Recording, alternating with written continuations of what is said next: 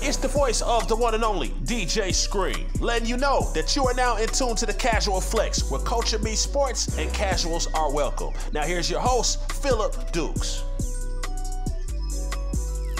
Yo, welcome to the Casual Flex. I'm your host, Phillip Dukes, aka Dukes D Scoop.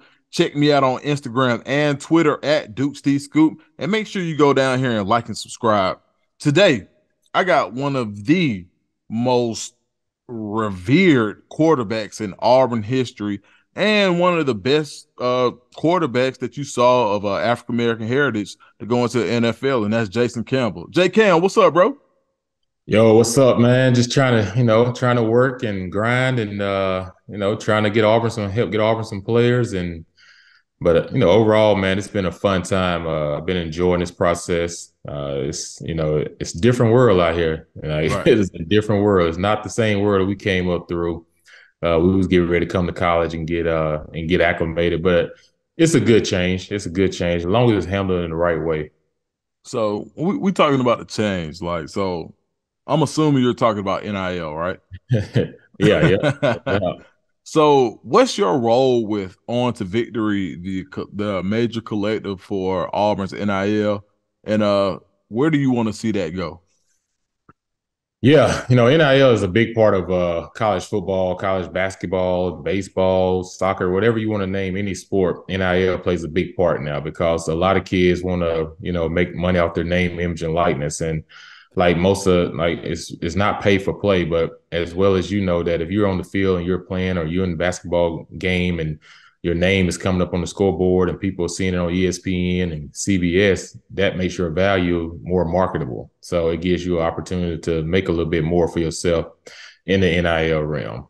For me, I'm kind of like a GM of NIL for us.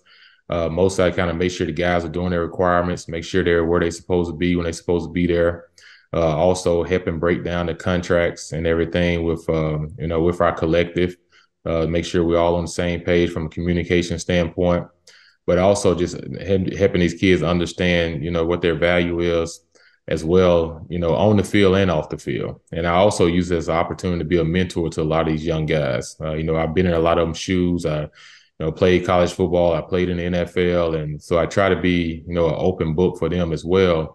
Outside of talking about finances, but, just talking about, man to man, what to expect and what you got to do and really be honest with these guys, man. That's the main thing. Everybody, think they're going pro. And I tell them, I say, I'm not trying to mess up anyone's dreams. I say, but we also have to be reality about all of this. And the fact is that, only about, 95% of the guys that come through that door don't get a shot to play in the National Football League. I said, but you still have an opportunity to get ahead in life because I tell them NIL is great starter money to life. I said, but NFL is your life-changing generational family money. I said, but even if you don't get to the NFL, after you've made NIL money for 4 years, you need to learn how to budget while you're in college. You need to learn how to put yourself to be disciplined. So when you come out of school, that you're already ahead. 98% of kids that come out of college are already in debt because of what? Student loan debt. You get a chance to come out of college and everything. Don't have to worry about paying back student loan debt, but you also have a great start to life. So it puts you ahead of 98% of the people in the world. And I know a lot of folks will say, well, then why do they get paid? Well, at the end of the day, they still deserve to get paid because the school makes a lot of money off what these kids do from a standpoint of what they do on the field, on the court, off the the baseball, soccer, all of that stuff. So, you still have to, there's an equal value here. Yes, you get an education, but a lot of these guys, they have to balance practice. They have to balance the game. They can't go get a job because they're practicing or they're preparing for a game. And then they still got to study. They still got to write papers. They still got to do all these different things that's required of them. So life doesn't stop. So, where a normal student, they can go get a job if they wanted to. And I remember back when I was in school, you couldn't even get a job. If you did, you couldn't work no more than 3 hours a week. I was like, how you gonna make money? Right, So right. So it's a great benefit if they use it right. And as well as man, anytime that we talk about money or anytime money is involved in anything, it can also be a plus for a lot of people. But then some people, it can be a crutch because, it causes some people to have confrontation with one another because of that issue. And that's why I say being in this position, man, kind of gives me an opportunity to break a lot of this stuff down to a lot of parents and a lot of, family mentors, trainers, owners, coaches, agents. That's the other thing. Agents is involved in this now. And I think the NCAA does need to get some type of parameters on it, because right now it's really hard on these coaches to be able to coach a kid and not know if he's going to be there next year, because he could have that 1-year transfer or he can go anywhere else. So if the kid, so there's a thing called, how do you know if a kid's going to commit to you for 4 years? How you know he's going to be loyal to you for 4 years? I know coaches can come and go at the same time, but we're in this position right now that it's always a wait and see game. You put your best foot forward. You hope that, the kid is enjoying himself and everything, because you want this kid for 4 years so you can help develop him, So, a lot of people they're not patient enough, because most of the kids, you're a freshman, man, you coming in, there's a learning curve to this on the field and off the field. So we just got to understand that patience is still a virtue. So when it comes down to NIL, for those that don't know, how does NIL really work? Like, when do incoming freshmen actually get an NIL check? Like, how does the NIL system work? And that NIL being name, image, and likeness for those that don't know, but how does that really work? Yeah, it works from the standpoint of, like, a kid has to first be enrolled in school. Okay. So before he can actually come to our office and sign an NIL contract, he has to, first and foremost, he has to be enrolled, and then he has to attend class for a full day. And once he's gone to enrolled, and once he's gone to class, and now he's a full-time Auburn student, then at that point he can come by our NIL office and then sign his contract. And then once he comes by, he reviews his contract. Our office review the contract with him.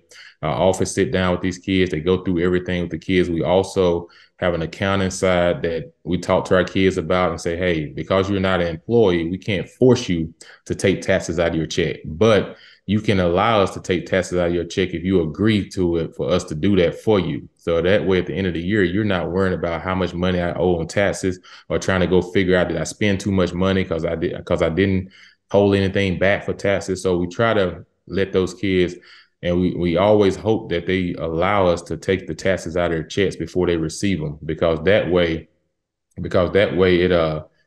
it helps them to grow, and it helps them create a budget for themselves. Once they understand how much they're getting each month after taxes, now you can kind of create a budget. How much can I put in savings? What I need to live off of? So we try to do all those things for them, and helping them not just receive money, but educate them about what they're getting and how to handle it. And we also have a marketing side of it, that we're able to try to go out in the community and find marketing opportunities for these kids. And, we don't make any money off of it, because we're not their agents. We're in NIL here to help our student athletes. But if they have an agent, now they got to pay an agent fee for that if he goes out and find it. But if we go out and find something for them, they don't have to pay us for that. So, that's their money. We just got to make sure that their requirements match so that they don't get in trouble, if they stay in line with compliance from NCAA standpoint.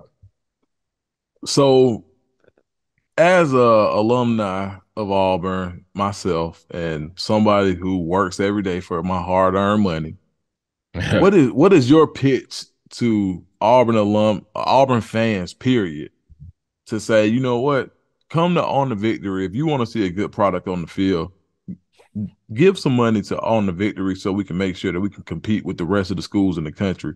What is On the Victory's pitch to Auburn fans in order for them to donate money? Yeah, that's the thing. It's like I always tell people, it's either get involved, stay on the porch, or get in the car and ride. Because from this standpoint, like, this is the way college football is going, and it's not going anywhere. And, you can't sit at home and complain if we don't have the same amount of athletes as the Georgia and the Bamas and the LSUs, because they're getting ahead of us from an NIL standpoint. If we don't get involved as a community, then you can't fuss if we're not competing for championships. So if you want us to win, and you want us to have an opportunity to have a winning program, then we need to be able to compete as well in the NIL format, to make sure that that's not a reason that we're losing, that we have all the resources that we need and everything. And yes, you always have your big guys that help out and everything, but NIL has created an opportunity for people to go and subscribe, and they can be as small as $30 a month or as large as $1,000 a month. It just all depends on what you're comfortable with. And it's just not for people that went to Auburn. It's even if you love Auburn, if you just love Auburn, you're just a fan of Auburn, and you want to get involved, it gives you the opportunity to do that. And I always tell people, they always ask me, so where do we go? I said, well, you can go on the website, on to victory, NIL.com and or on to victory.com, and and you will see it, and it'll show you like the different subscription levels and different things that you can do from that standpoint if you want to get involved. But that's the name of the game, man. It's just, I know a lot of people not on board with it, and there are some that are on board with it, but a lot of these kids do need help. And after being involved with this, there are a lot of kids that have some troubles back at home that they, mom or dad may not be there, Right. and everything. They need help to help a sister or brother, or they need help to help a mom or something with a light bill or, a water bill or something, because they used to be there in high school and they was able to work to make a little money to pay one or two bills and everything. Now they've exempt from the home, and now that mom still depends on them to be able to help them a little bit and everything. So a lot of these kids are married. Some of these kids have gotten married in college, and some of them have kids, and they got to be able to provide for their children. So there's a lot of stories out there. I know a lot of people say, man, these guys get everything, but it's not true. They work extremely hard, but there are some that really, really need it, man. And it definitely takes a lot of pressure and stress off these guys, where they can kind of focus on their academics and they can kind of focus on the field when they're practicing and getting ready for games, because they don't have that added pressure and stress from home. So that's the biggest thing about NIL that I've seen it do for a lot of these kids and everything. I try to talk them out of lavish stuff, like worrying about cars and houses and all that. I try to talk them out of that. I say, look, man, like, still keep the main thing, get to college, graduate, you know what I'm saying? Like, get your academics, practice, work hard, try to compete and win championships. And then if you have a chance to play at the next level, go all the way for it. I was just like, that's your dream, shoot for it. I was just like, but at the same time, make sure you keep the main thing. NIL, like I said, it's starter money to life. Create an opportunity for yourself. It's not generational money. You're trying to work towards that. But at the same time, you need to keep the main thing so you don't lose focus and sight on why you're here. What made you want to get involved with NIL in the first place? Yeah, that was a lot of it. I know I started doing CBS up in New York and NBC, Washington up in DC, and covering some of the Commander stuff. But Auburn called me and got tied in doing the Auburn Sports Radio, started about 5 years ago. And then, I got tied into, once they started NIL, at first I didn't really know what it was. I was trying to learn a little bit about it. And then I kept hearing more about it. And they reached out to me and said, hey, we would like for you to come on board, to help our athletes and everything in this NIL space. You've seen a lot of it. You've been through a lot of it. You know what agents are looking for, what all the marketing stuff looks like, what percentages and different things look like. And we just kind of need your help with communication and helping us get this thing going in the right way, because they want to run it extremely positive and in the right way as they possibly can. And we have the right people in place to do that. We're probably one of the top 3 NILs in the nation for the format of what we do and how we do it. And everything, and how we communicate with our kids and the requirements that they have to do, just making sure that they're also being professionals. I said, if you want to be paid like professional, treated like professionals, I said, most of you guys in here make more money than the average person on a job that's in their mid 40s and 50s already.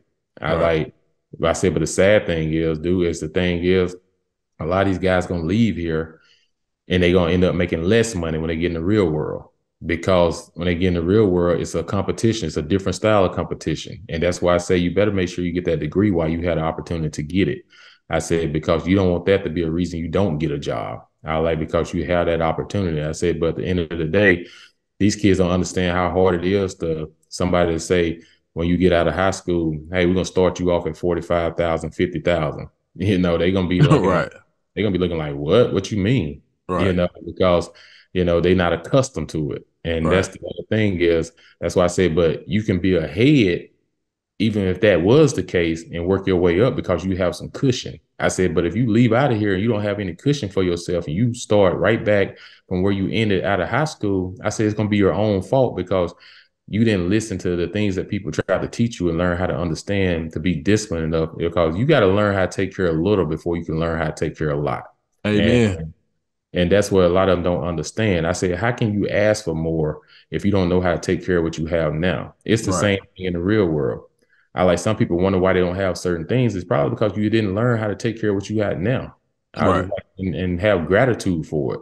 So, it's just that's what got me into this space, to be able to be a mentor, be able to help out, and also let these kids know that, look, money don't make you happy.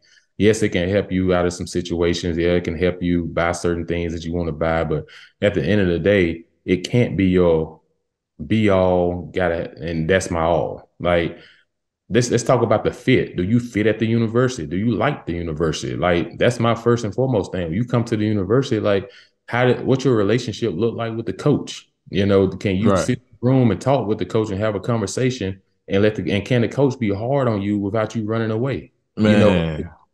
So there's so many things that they forget about, like what's your fit, what's your relationship. But I said, because you got to be happy wherever you come to do your work at every day. You got to make sure that's a place you want to be and be happy. So don't allow yourself to be bought by nobody.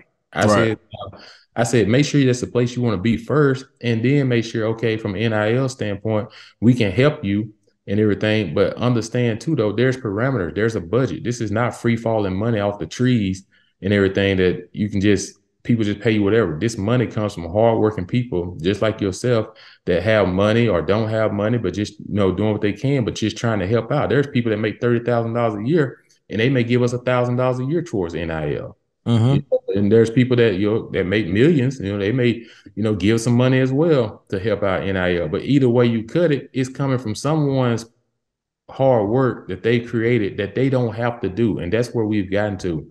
People don't have to do anything. Right. If they didn't want to get involved with NIL, they could say, everybody across the world can just say, I'm not going to do it.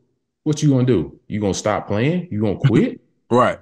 You going to do what we did before it was NIL. You going to bust your tail and work hard and try to get to that next level. But a lot of these kids have forgotten that hard work because they think it's all guaranteed, and they think that it's just a guarantee that I'm going to get this. Yeah, when you come to our NIL, whatever we say you're going to get, once you sign your NIL contract and we're on campus and we review your contract, yeah, we're going to make sure you get it because we have a reputation to uphold. But there's no guarantees that people have to get involved. Right. That's why I said have some gratitude. Right. No, absolutely. So Auburn has a new head coach, Hugh Freeze. How has Hugh Freeze adapted to the new landscape, and how does he really embrace NIL as a whole at Auburn? Well, you can tell Hugh Freeze gets it, man. You can tell he's been a coach in the SEC before. You can tell he knows how to build a football team. If everyone's been following us, you also know that how we right now rank the third in the nation transfer portal, and that number's going to go up. We got some other guys that's on their way that they're working on right now. So, it just goes to show you that a lot of them have been offensive linemen and defensive linemen, and the game is won in the trenches. You just saw that Monday night, how Georgia looked so dominant over TCU because just look at the powers up front. The holes. There was time Bennett was untouched, and most of the game he probably wasn't even touched hardly at all, even in the passing game, because that offensive line and that defensive line they got, just created problems, and that's the difference in the SEC. If you want to win in the SEC, yes, you can have all your Lamborghinis and all that fancy stuff on the outside and behind the center and the running game, but if you don't have those dolls, those bulldozers up front, you're not winning. And that's the thing they have approached to build this team and everything. And so he gets it, man, and he understands recruiting. He's there from morning to night. All the coaches, not just him, all the coaches are there. Like, they really dedicated themselves so hard since he's come on board, and all the coaches he's brought in, and even the ones that stayed back, like Lack and Zach and T. Reed and all those guys, like, they're all busting their tails to make sure that we all get ahead and get back to playing Auburn football and winning football and everything. So, I just feel like the pre-regime, I don't think they was all the way bought in, or they just didn't understand the magnitude of what it's like to recruit in the South against LSU, Georgias, and Tennessees. You can't sit back and think people just going to come because we're Auburn. You got to get out there and bust your tail and get involved and get in with the party. And I think that's the difference now, is that Coach Freeze wants to be here. Coach Freeze, this is his destination that he's been dreaming to get to. And, he's a guy that's not looking to go anywhere else. And I think you're going to see him put his best foot forward because he's recruiting like that. And the whole staff is recruiting like that because there's chemistry among the staff. everybody flows with one another, and the communication from everyone, it has just been the month and since he's been here, people have just been working extremely hard. Man, that's good to hear from for Auburn fans. And so for Auburn fans that want to know, you know what, I want to put some money with NIL, and they're kind of on the edge of saying, you know what, I make $2,000 a week. Mm-hmm. Where can I find an extra 125 so I can give $500 a month? How long do you think that it takes for Auburn to compete with the Georgias and the Alabamas of the world? Well, right now we already are. Just because of simple fact, there's been some people, man, that really stepped up and stepped up. They stepped up and got involved heavily, and because they just love their university.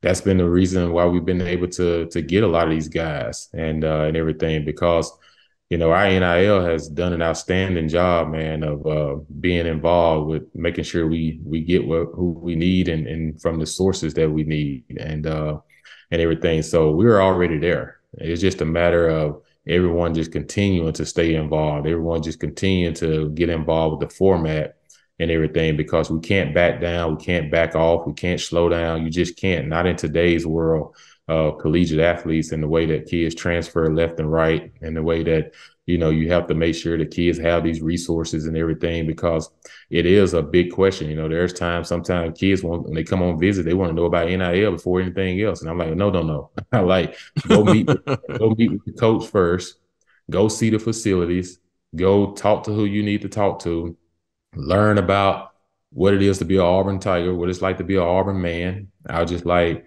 see if this is where you want to be first, see if you fall in love with the place, see if this is in your heart. I said, and then you could talk about what NIL opportunities can be available for you if you came to Auburn.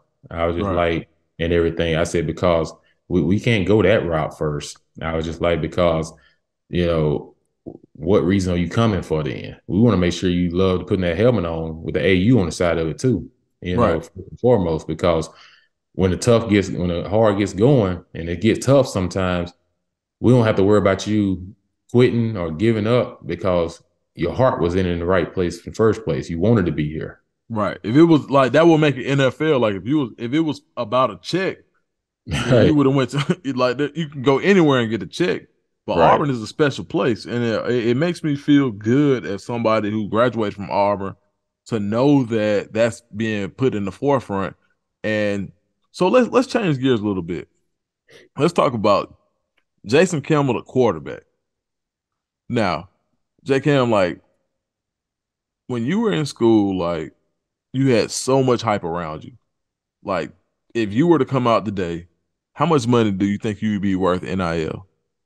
Dude, man, these kids come out now because I was ranked the number 2 quarterback in the nation in high school, right? And the number 11 recruit overall when I signed with Auburn. So I just know, like nowadays, man, like you at least talking about a couple $100,000, for a 5-star quarterback, just off reality, that's just based off what we're seeing across the nation, right? And it is a leading position and everything, but at the same time, like you have to understand like how much of this is going to be sustainable across the nation, because what happens is people want to see victories. People want to see wins. If you don't start winning and having victories and stuff, people are going to be like, well, then what we giving to what for? If we're not getting, the product produced and everything. Right. I can tell them, I say, well, it's supposed to be for name, image, and likeness, not pay for play. But at the same time, people do understand like, hey, we still want to see some results. We want some wins. And everything. Right. That's what I always try to tell, these guys, man. You're fortunate enough to be in a position that you're in just because of, just because of your hard work. Now, don't stop working hard, because this what you're making in college is not going to take care of you for a lifetime. Right. So keep that in front of you. All right. So you come to Auburn. Year 2000, who was the best athlete that you saw on that team? Athlete overall, offense or defense? The best overall athlete that you saw in Auburn when you got to Auburn? Man, outside myself, I'm just joking. I'm just joking.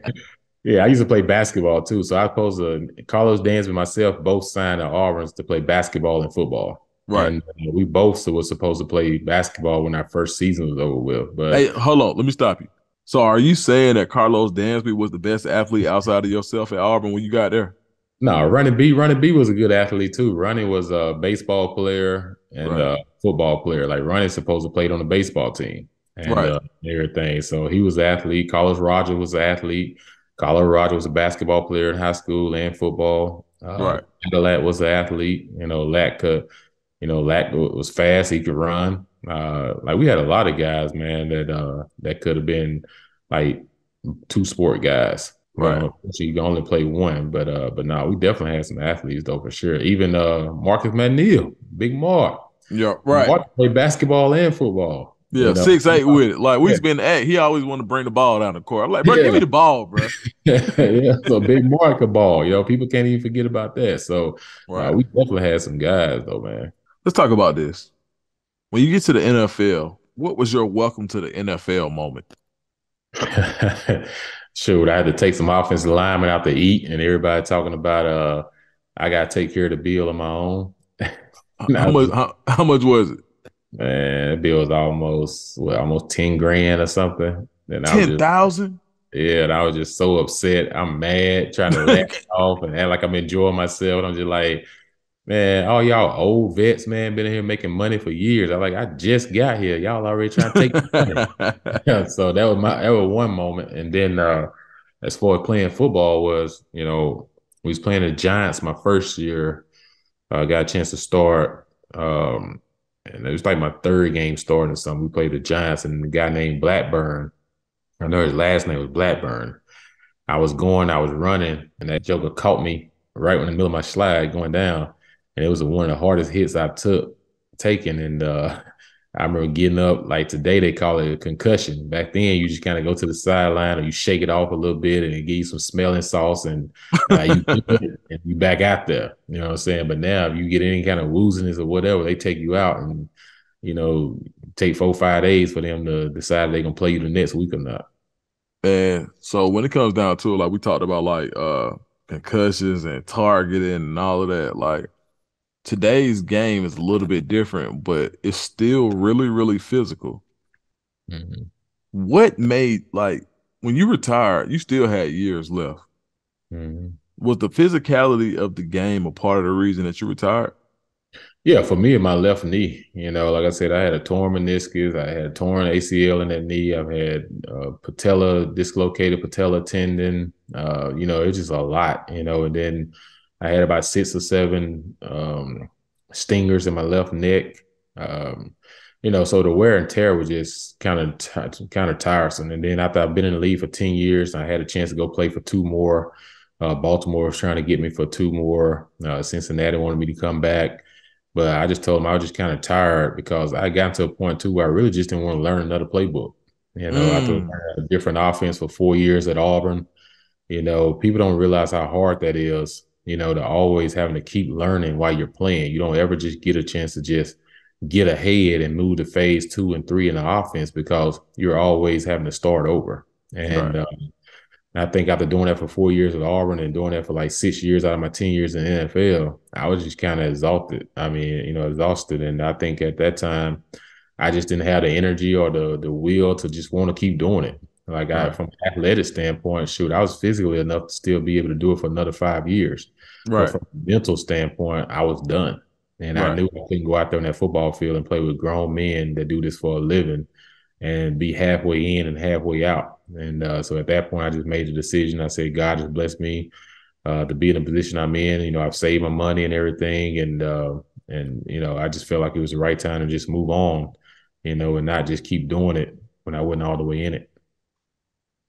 So you played with Sean Taylor, who passed away tragically, and one of the great safeties, and a lot of people talk about how hard he hit. Yeah. As somebody who practiced against him without having to get hit by him, tell us about how good Sean Taylor was in coverage. Yeah, Sean was long. That's what people don't realize. Sean was pretty much almost 6'4" as a safety, could run like a deer. His wingspan was very long, and I don't know how many fines he would have got if he was playing in today's game, because when he hits you, he goes through you. And Right. and I seen him put the fear into receivers before, and guys didn't want to come over the middle, because they kind of look over the shoulder while they trying to look at the ball coming, because they want to know where 21 was, Right. and everything. So he definitely made a huge difference in the defense, and he would have been one of the at least top 3 safeties up there with Ed Reed, Troy Polamalu, Ronnie Lott. He'd have been right up there with those guys from a whole career standpoint. It's just unfortunate that we weren't able to see it all the way through because of something tragic that happened. But one thing about Sean is he worked hard in practice. I remember he used to get me, he said, Jay, can you stay out of practice and, can we work on some things? So I would stay out to practice with him, and I would line up, and he said, act like you're throwing a go ball, but don't show me which way you're throwing it. Just kind of drop back normal and then just launch it like you're throwing a go route.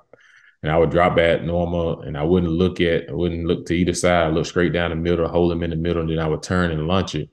And then this guy would catch the ball 4 yards before it goes out of bounds on the sideline. Oh, wow. And that's how fast and his length was. And I remember we played the Green Bay Packers in 2007 in Lambeau, and I think he had like 2 or 3 picks against Brett Favre, and 2 of them was on some go balls down the sideline. And it took me back to when we was after practice, when I throw the go ball, how fast he can cover from width of the field. I think it's the same thing. He shot Brett Favre because Brett Favre had a strong arm. Right. And I thought he could still get over there and intercept those balls. I think he realized, like, dang, man, this dude here, he's different. This is a different guy. So just imagine an Ed Reed, but taller. Just imagine, a running lot that can hit, but taller. You combine all of that, and, you get a Sean Taylor. And even to this day, kids still recognize him because, people have done a really good job of keeping his name going and everything. I just remember watching something in Washington a couple of weeks ago. I couldn't go when they did something for him up there in Washington, his memorial and everything, and his little daughter. And I remember she was born when we was up there, and she was just a baby. And now, she's 17. I mean, that's 15, and a teenager or whatever. Now it just makes you realize how fast the years have flown by. Because I'm just like, man, man, don't remind me, but you see all this gray? Yeah, I'm just like, man, time is flying. When you see her stand on the field and everything, and realize, like, man, she was a baby. And I'm just like, man, really been, what now? It'll be 16 years this year. It's crazy. November will be 16 years. So I'm just like, man, has it really been that long? And so it just goes to show you, man, like, just enjoy the moment and everything. But no, Sean was one of the all-time greats. And like I said, one of the most fierce competitors you ever be around. All right, so I'm going to ask you this. There was a commercial in there, maybe 2008, 2009. I don't know. I can't remember the year. And you threw the ball. Tell me about this commercial. You know the commercial that everybody asks you about. Yeah. What happened to what did you do with the ball? Yeah, you talking about the okay, you talking about that commercial. I thought you were talking about the Eastern Motors commercials we used to do. You talking about the NFL commercial we did, where I had to throw the ball, had 2 balls in one hand, and I threw one, I threw the other, and then you hit the middle of the ball and they both split to 2 people. Yeah, so yeah, I remember the day we tried to do that, and it took about, it took a few tries to keep doing it, and until we finally got it, but it was definitely fun because people still ask me about it to this day. I wish I would get royalty checks off of it. I don't. It does. But, people always ask me, man, is that real? Is that real? And I said, man, that's the whole point of the commercial. You got to figure it out. But I will say it did take a couple of tries to get it. But I remember shooting that because I had on some sandals that day. Right. Man, listen, JK, what people don't know is all right, and I've talked about this before, man. Jason Campbell is probably one of the most financially responsible people that I've ever met in my life. And I say this, and I've talked about it previously. One of my best stories from J Cam is we're at a wedding for one of our mutual friends, Dane. He forgets his tennis shoes. We say we going out. I wear a size 12. He wear a 13. He was like, hey, see. So everybody used to call me CP. He says, hey, CP, size that is? I said, it's 12. He was like, but you ain't got no more over there? I'm like, J Cam, you are rich, rich. I know you don't wear a size 12. All right. And he tells me, he was like, bro, it don't make no sense for me to go buy a brand new pair of tennis shoes for one night. If I'm buying some tennis shoes, I want to wear them for longer. All right. Cam, where did you get this financial what drove you to, even when you were rich, to still operate like you didn't have nothing? Like, and I'm not saying you never had nothing, but what I'm saying is like, what gave you that sense of frugality and to respect money the way you do? Because a lot of athletes don't. I tell you what, man, I didn't realize this growing up, but like my parents and everything, I didn't know that they used to save all their summer money that they had to send me off to camps and send me off to different things to make sure that I can support my dreams so that I could have an opportunity. Because, we grew up in a population of about 2,000 people, until Mississippi. We were a real small town. Right. And everything. But my dad wanted me to get out. You know what I'm saying? He wanted me to see the world, see people and, put my talents out there so they could be seen in front of people. But that required money. And that required him and my mom saving in the summer. So I realized that they had to, sacrifice in order for me to have an opportunity to reach my goals. And then I didn't realize it until I got older and realized, like, dang, if that's all they was making, they showed and made me feel like, I always felt like we had plenty. And my dad and mama always made us feel that way because we was never in a need for anything and everything. Right. Then when I realized when I got older, I was like, dang, the reason we wasn't in a need for anything because they sacrificed so that we didn't have to be. And I was just like, so if I ever got into a position, I made sure I want to help my parents, want to make sure they was in a good spot, make sure, you do something great for them and siblings.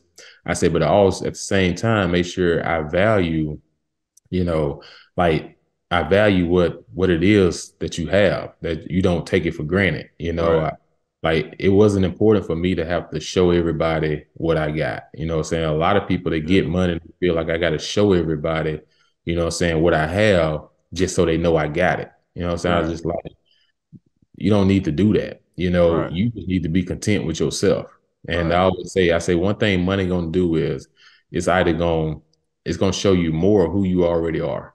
Right. I said, so if you're a wild person, you get money, you're just going to be wilder.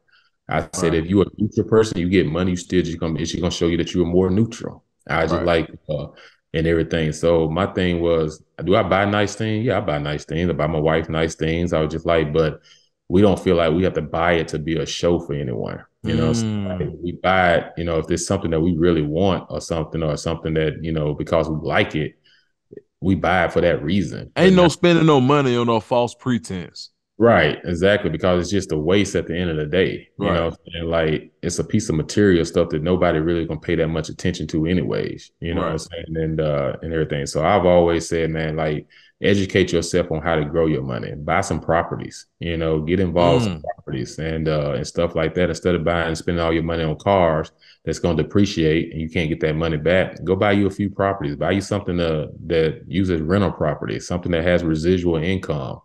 Buy something that if you wanted to sell it, you can sell it and still get your money back because you invested into it. That's why I tell people don't rent long term. A lot of people rent long term, and then as long as you keep renting, you're not paying towards no principal of owning anything. And plus it helps your credit. You have good credit, it keeps you in a position to buy certain things and not always have to spend all your money. You come from the Black community, you're like me. A lot of times what we like to do, pay cash for everything.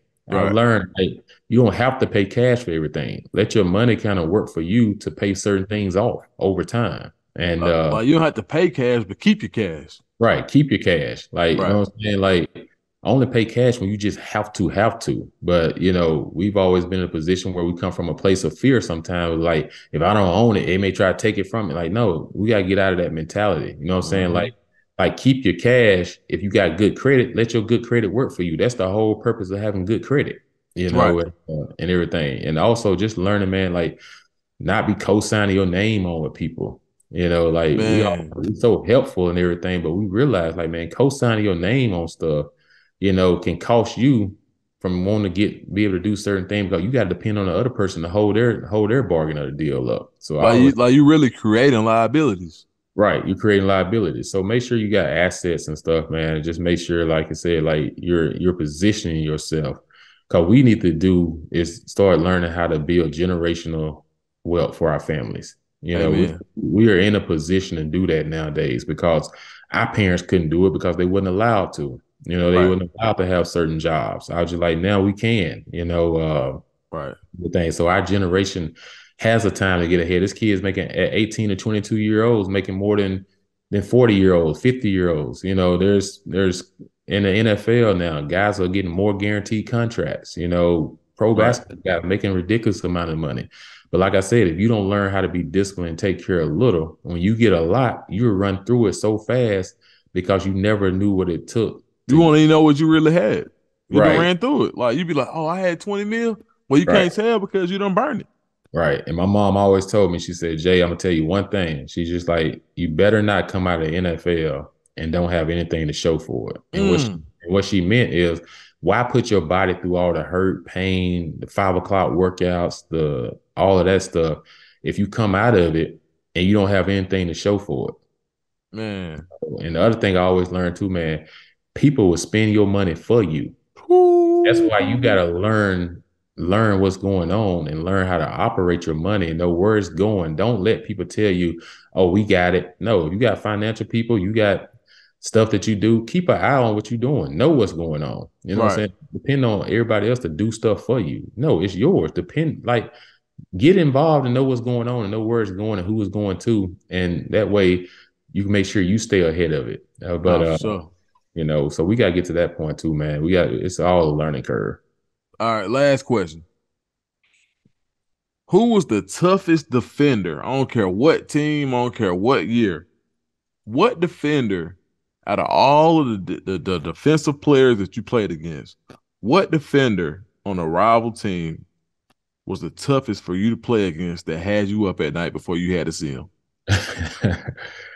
Man, I would probably say, you know, back in the day, man, we used to play the Eagles a lot in our division in the NFC East. And, you know, you always had to know where their guys were because, you know, they had the safety, you know, Dawkins. Yeah, Dawkins, you know, he was a really great player. You have to know where he were all times. You know, DeMarcus Ware was a guy that played for the Cowboys that you always have to make sure he was like a Michael Parsons type player. Right. Like 2 of the guys that I know for sure, with 3 guys for sure, when I played against them, you always have to know was Troy Polamalu, Ed Reed, and then like Ray Lewis. And, you know, and the reason is because Troy and Ed can line up on the line of scrimmage and snap at the ball. They could be 40 yards down the field, you know. Matter of fact, let's start right there. Let's focus on Ed Reed.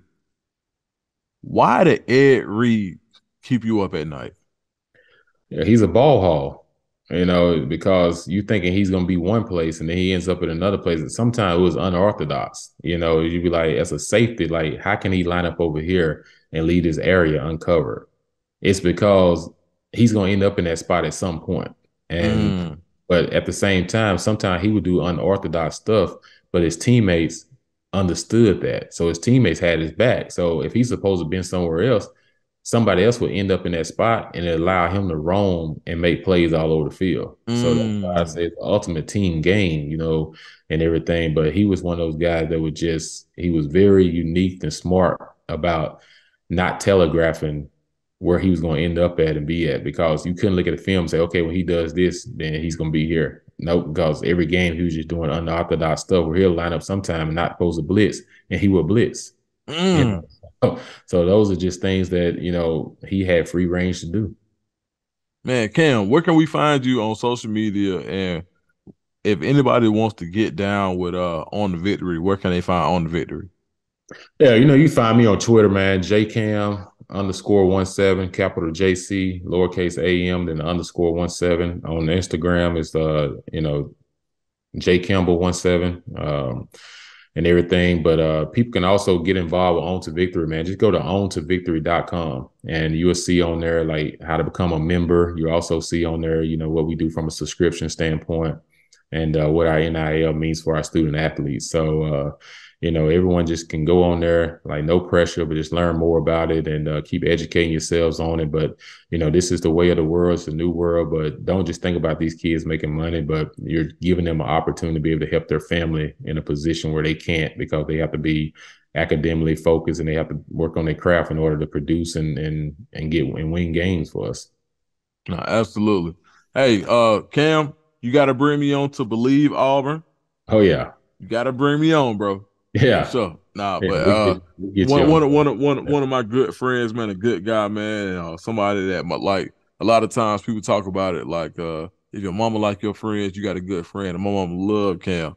So man, thank you, bro, man. And hey, Casual Flex, P Dukes, make sure you like and subscribe. We out.